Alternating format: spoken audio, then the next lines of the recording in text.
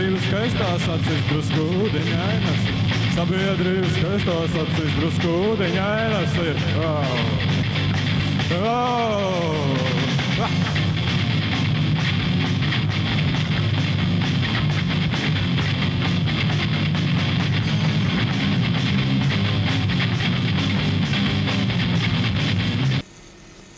Ka Rīga ir pēckara, redz, sagrūsi. Es nezinu, vai tas ir zīmējums vai kas, redz, atstāvs šitādas diezgan daudz zīmēju. Nu, pēc kara, kad viss sagrūs, tur to Rīgu tādu. Tas ir mans sensis. Kā viņi tur nodarbās? Pensionāri sēž mājās lūrteļi. Bet no agrāk? No agrāk... Sens, tur diezgan daudz nodarbojās ar visādām muzikas lietām, ierakstiem, tur rakstīja muziku visādiem cilvēkiem, piratizēja, tā varētu teikt. Pēc tam no muzikas vārgāja uz video, rakstīja filmas, kino, kamēr tur kaut kādas domstarpības ar policiju bija, un tur tāda, kā pirāts tur paņēma pie dzirdu, to viņš atmeta to, tā. Te ir old schools riktīgs, jā. Es nezinu, vai tāda, redz, ir Pētertonis bez augšiņas.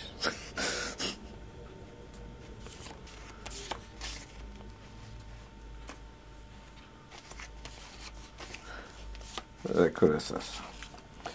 Tad šo te blakus, redz, 68. un tad šito Jūrmalā māju, un vectāvs šito zirgu ar tādu jātnieku uztaisīja no saplēstām krūzītēm, to mozaīku. Tas ir 68. gadā dzimis.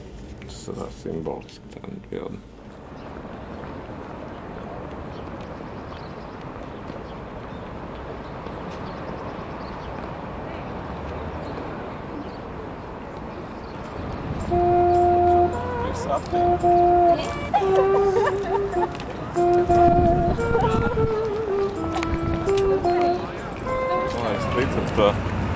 Brīvo atsācamā Latviju, kad norunāja randiņu tur augšā, tad nāca visādi policijas klāt un teica, ka tu nedrīkst stāvēt.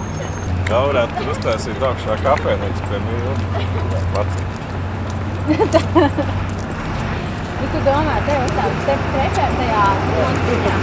Tu plats, galvenīgi salikt, un atvērš tās durvis vaļā, un tur nolikt tā par veču, un tur arī pārdēts visu. Lete? Jā.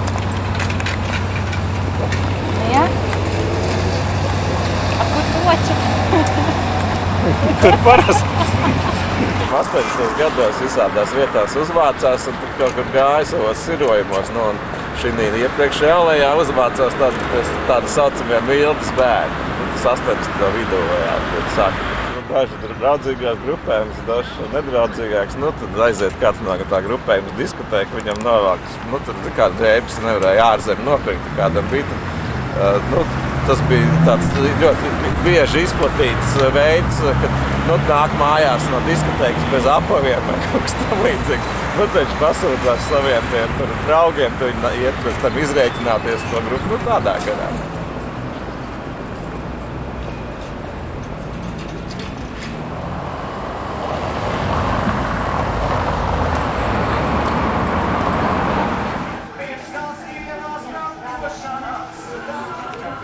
Tāda ir mani, redz.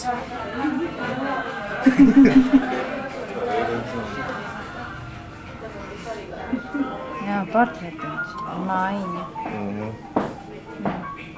Kā iedvesma, bet, piemēram, krāsainas vai tur ar eļļu kaut ko dažreiz ir gribējies darīt, bet tur vajag atmosfēru, piemēram. Tad, kad es dzīvoju kādu posmus Jūrmalā, tad tur ir tāda mierīga. Parasti es laidos prom no Rīgas uz to Jūrmalu. Tā no visiem tusēm prom, tad tādā atmosfērā tur var kaut ko tādu nodarboties. Bet Rīgā tev visu laiku kāda zvana staigā, tur kāda gleznošanas. Respektīvi, es uzaugu tādā atmosfērā, kur tā muzika visu laiku skanēja. Droši vien tas atstāja uz maniem pēdus, un tāpēc arī tas sasaistās ar to. tāda domā oficiāla darba vieta, kur maksā tādu pastāvīgu algu. Nu, pēdējais ieraksts man 89. gada februārī es esmu beidzis darbu strādāt Latvijas televīzijā pa krāsotāju. Man liekas, ka tas ir pēdējais. Vai vēl es esmu kaut kādas 5 dienas vai pāris mēnešus strādājis kaut kādās tipogrāfijās. Es esmu principā diplomēts iespiedējā. Es pastāvīgi ilgi diezgan spēlēju pulkvedī, vienreiz mēnesī diskotēju. Vai pastāvīgi spēlēju diezgan ilgi jau ar Ogru Pinakendijas mārpus koncertos. Pastāvīgi strādāju radio Nabā, KNZ un vēl kaut katru nedēļu, tikai tur man nemaksā.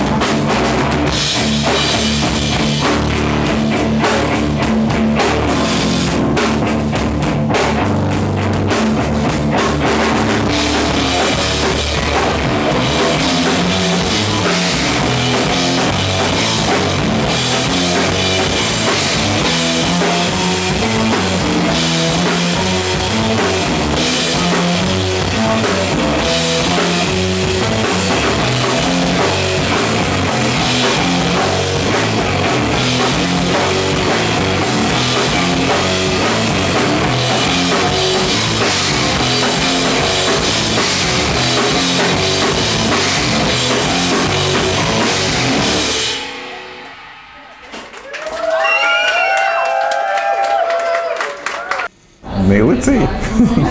Daudzreiz, jā. Es domāju, kā kuram cilvēkam. Es domāju, ka atrodas tādi, kuriem tā ir ikdiena. Bet ir tādi, kuriem tas varbūt ir tāds īpašs notikums.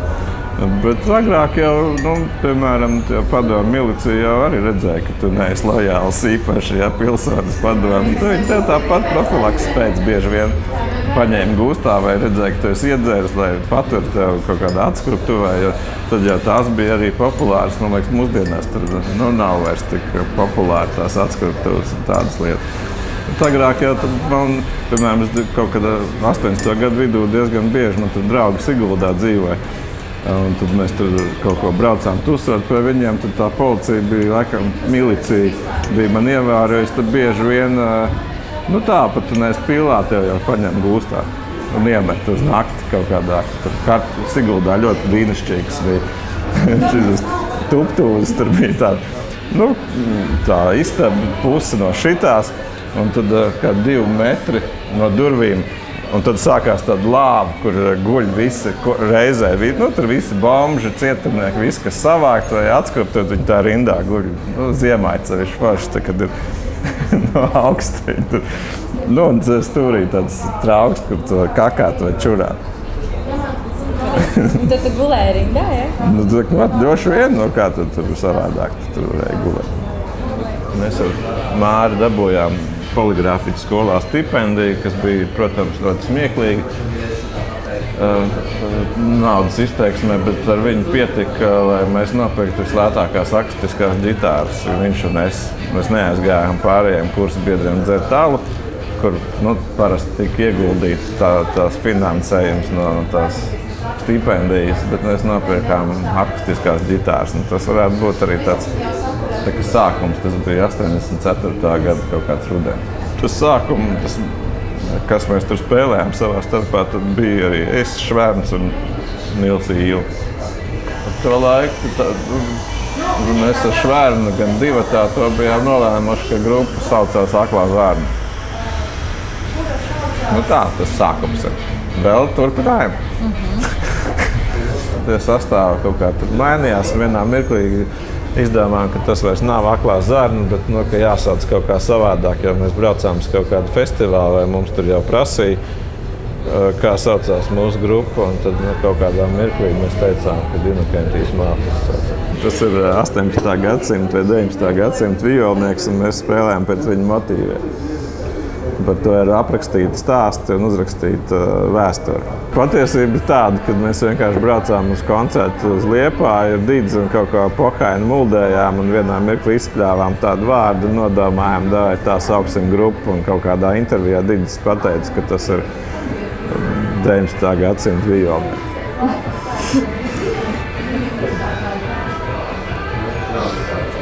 Piemēram, kristiešiem plus mīnus ir Bībele, ja? Bet viņiem tik un tā nekas nav skaidrs. Ja? Vienam liekas tā, otram tā, kur vēl runāt par kaut kādiem jauniešu grupējumiem. Protams, viņiem ir kaut kāda tendences, ko, piemēram, punks, ja? Tur plus mīnus, ja? Bet principā viņam pilnīgi atšķirīgs viedoklis, piemēram, tam punkam Malaizijā ir nekā punkam Igaunijā. Tas trinks ir paņemts? Jā, pēdējais. Zini, pat omītes ir nākušas un pirkušas. Es to nopietni saku. Bija viena omīte, viņa atnāca un bija oranžs krēklis ar inokentīju mārklu. Viņa paņēma savu brošus un nopirka inokentīju mārklu krēklu. Reāli, omīte. Teica, mazmeitiņai tāds ir, ka viņai arī baigi iepatikās. Nopietni, pilnīgi. Citā veikalā man teikuši, kaut kāda ārzemes sievietes atnāk, ja? Un prasa, kas tas ir pārdevējiem. Ja? Viņi tur saka kaut kādu grupu, bet viņi piesaista tieši, tas var vizuālais, darot. Te ir rekords šitās te vecās, kur vēl kasetēs izlasas. Pēc tā es arī tur neatkarīgās mūzikas, tur visādas. Un te arī tās izlasas. Atveris, tur panki un kas tur.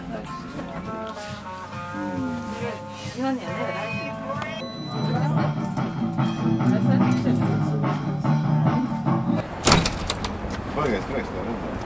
Jā, labi, paldies, man arī tev.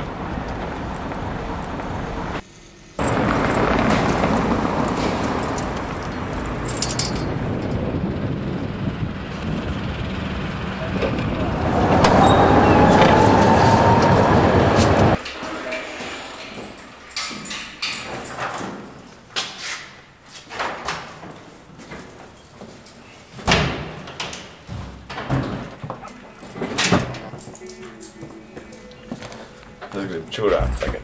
Edzeļš pašbūvētais pastiprinātājs, kuram iedots vārds ir Varonis. Un viņš darbojās no lampu pastiprinātājs no 80 gadiem.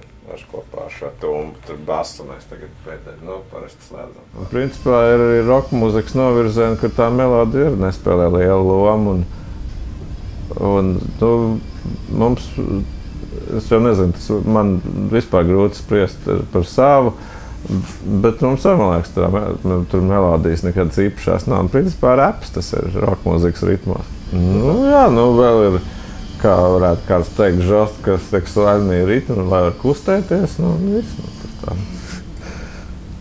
Tā roka mūzika arī uzliek visādas vairāk vai mazāk kanonas un noteikumus, bet tādā amorālā psihozē, mēs visi sādi muzicējam, bet ļoti bieži tā, ka bez noteikumiem un kaut kādiem kanoniem, bez tādām formulām, kā tur vajadzētu būt tam skandarbam tādam vai tādam, bet tāda brīvā muzicēšana.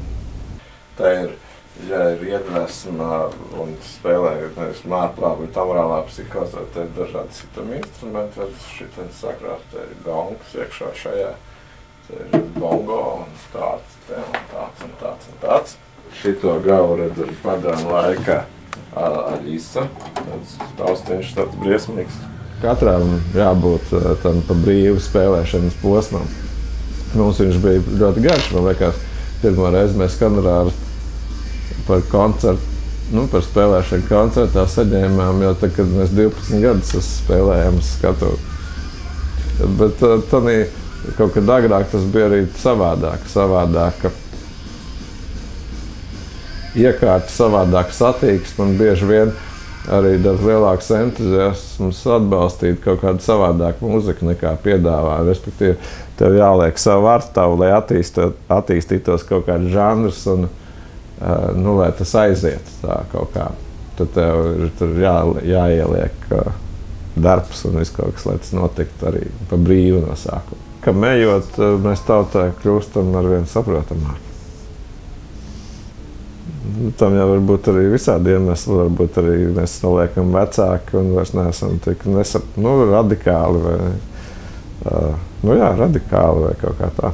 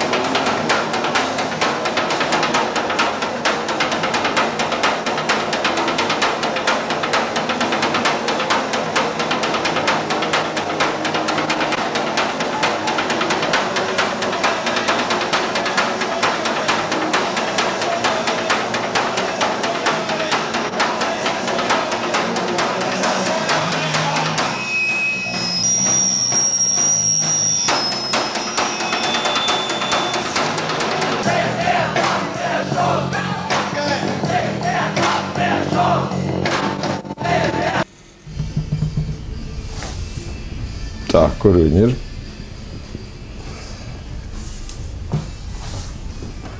Principā tā scēna auga, ar katru gadu auga. Piemēram, tikai es kādā 87. gadā taisīju festivālu, un es varēju savākt varbūt par Rīgu tādas 12 grupas, 14, kas spēlē kaut ko, tā teikt, neformālu mūziku. Ar katru gadu tās grupas paliek arvien vairāk. Tagad ir grūti apzināt, kad 3000 gan jau ir visādi.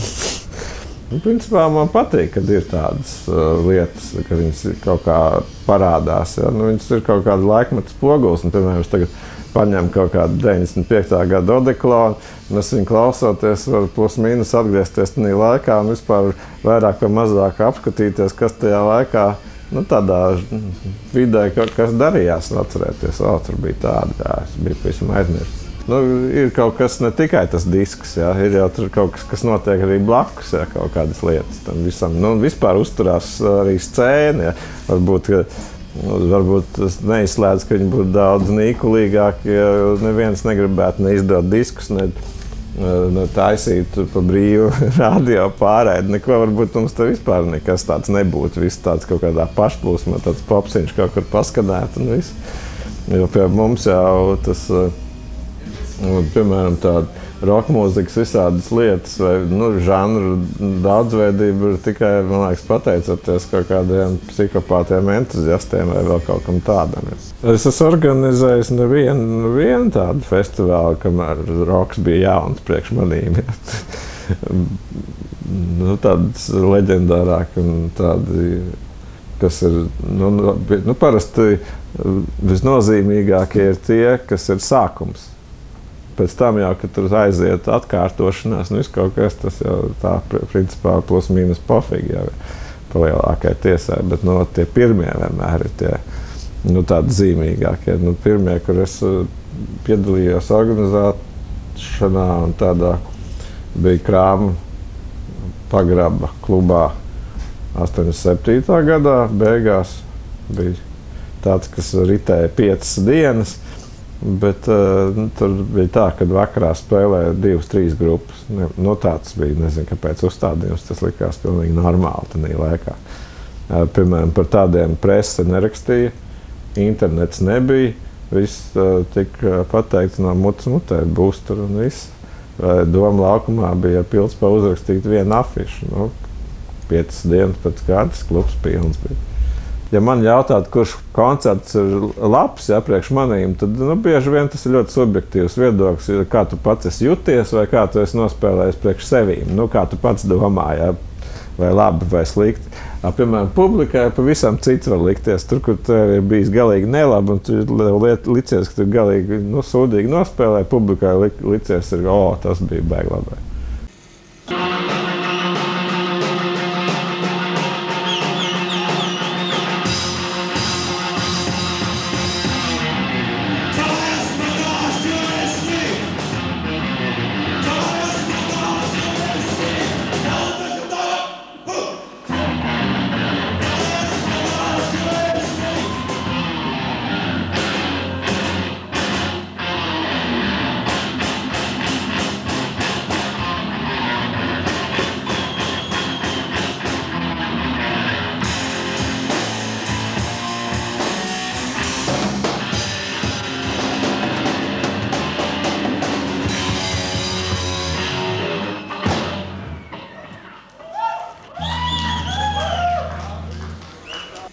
Ka biežāk to inakentīju mārplu nerāda pa teļu, ka biežāk viņš nav kādā lielākās vietās nekā ir. Ja?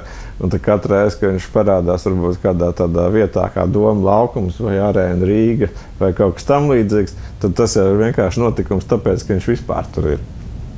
Daudziem fāniem, vai kaut kādai tautas daļai, varbūt tur noteikti, ja daudz cilvēku, tad tur ir arī kaut kāda daļa, kas pirmo reizi vispār dzird, tas ir kaut kāds notikums.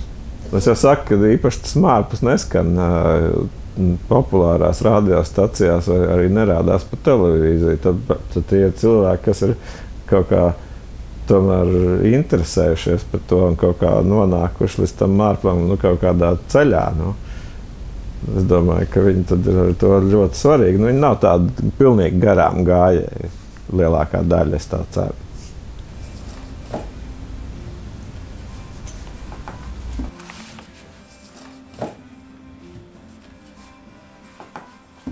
Tās plātes, ko tu liek visenē, tās jau tev mājās nav, vai ne? Kāpēc drusciņi ir pārsvarā fulkardītās stāv? Tas jau viens drusku pamaina. Man ir kaut kāds čemodāns, kas tur stāv uz vietas visu laiku. Un tad redzot ar mugursomu, kur tagad ir arī vēl tās, ko es atnesu no turienes, un to es tās pamainu, lai mainās repertās pišķi.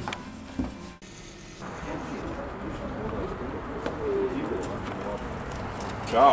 Čau! Eiks arī ir jau? Es nezinu. Neko neesmu sastapusi.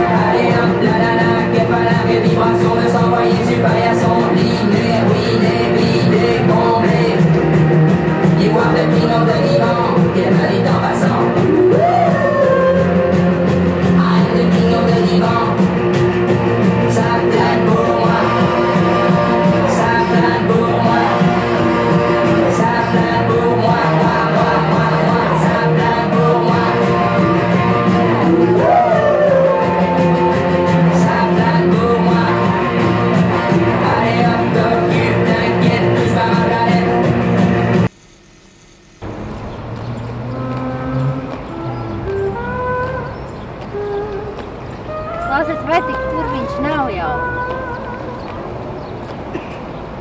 Nav tas Dambis tur tālu. Ir.